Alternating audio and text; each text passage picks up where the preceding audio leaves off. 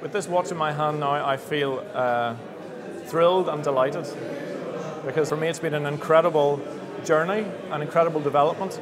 I mean, we did it very quickly.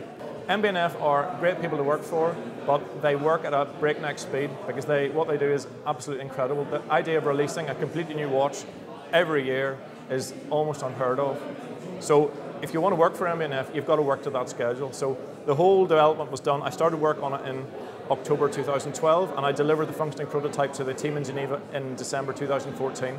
So in just over 2 years, the whole thing was done. I didn't sleep much in the 2 years, and I worked nearly all the weekends in the 2 years, but the result for me is, it makes me feel very emotional and extremely proud, and you know, all the hard work was worth it.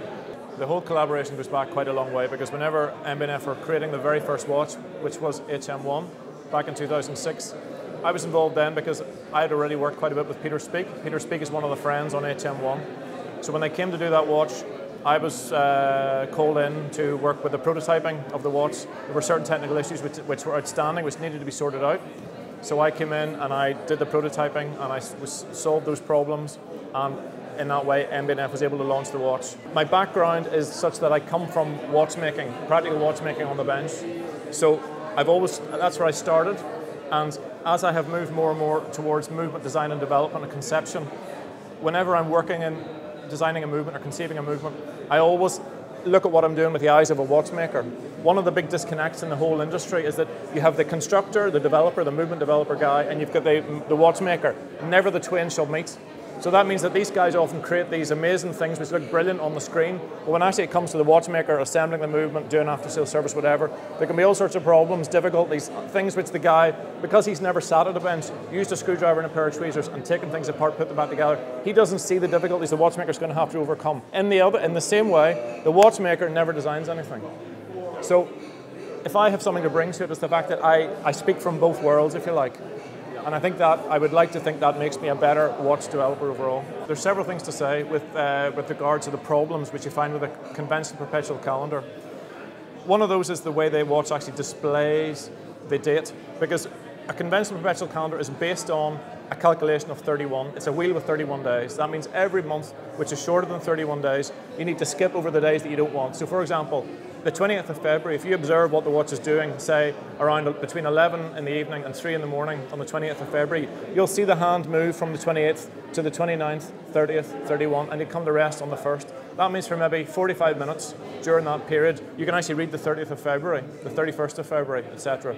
So this is not at all elegant. So I wanted to create a system which will get rid of this problem. So my system is based on 28, which is the shortest possible month. It's actually very simple and logical. So rather than have the longest possible month and subtract the unwanted days, I take the shortest possible month and I add in the days that I want for each individual month according to the length of that month. Therefore, every month is displayed with exactly the right number of days. The calendar always travels to the last day of the month, and then instantaneously the hand retrogrades to the first of the new month. There's no skipping through unwanted days.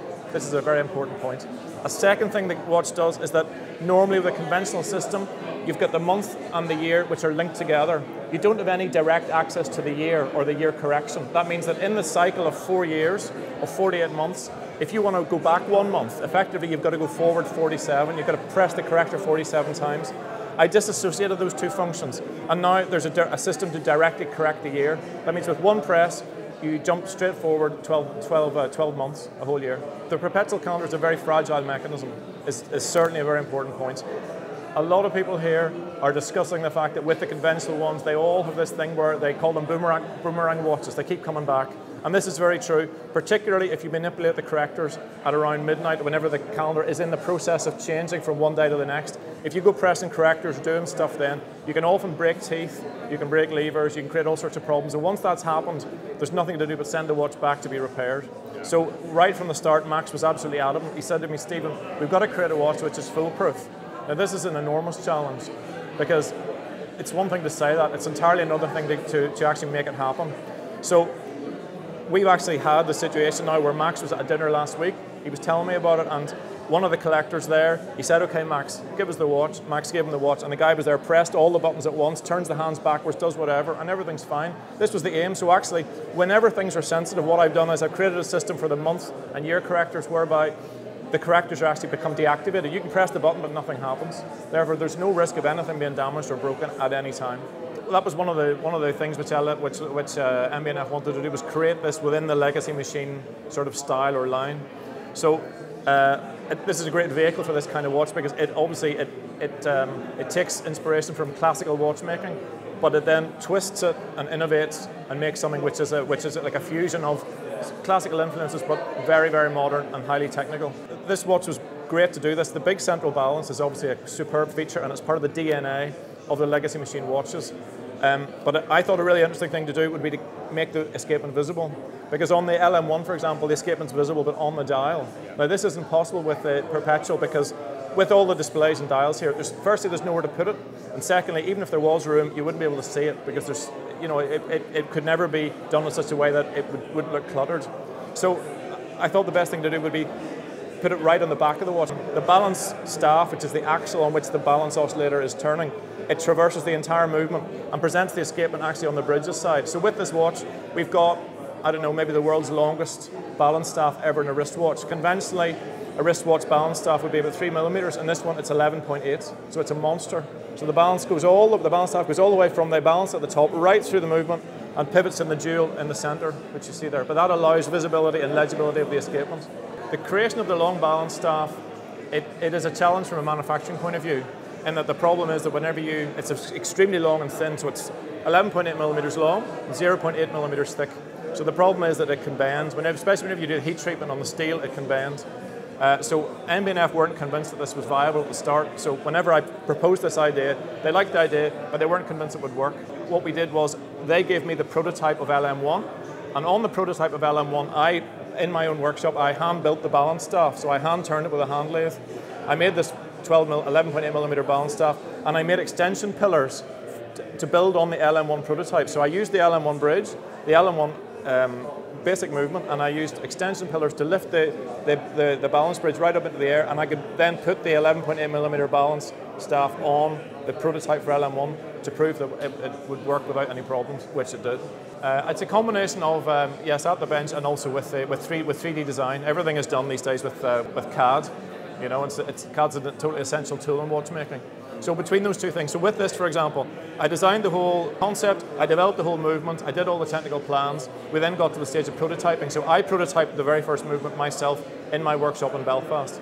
And the thing about that is, straight away with a calendar, because it's complicated, with even the very best 3D modeling, you can never tell absolutely what's going to happen in certain cases. Because I've got my own workshop with all the lathes and milling machines and so on that I would need, straight if I see there's a problem, I can redesign a part, remake the part myself, and have it done by lunchtime, back in the watch, whereas if I was working in conjunction with Switzerland, I would have to remodel the part, send it off to them, 8 weeks later I get the remodeled part. So because of that, I can be very reactive. I was always passionate about watchmaking, about clocks, about horology since I was a small child. I mean, it maybe sounds cliche to say it, but I never chose it. It chose me from the womb, you know, and I have no say in it at all. I'm totally addicted to it. I can't live with it, can't live without it.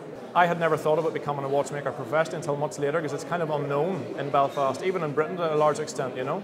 To take that as a career, it's something I thought I would always have for myself privately, but I followed other paths in the meantime. It was only later on I realized actually I could go to Switzerland, I could study, and I could really seriously pursue this, you know.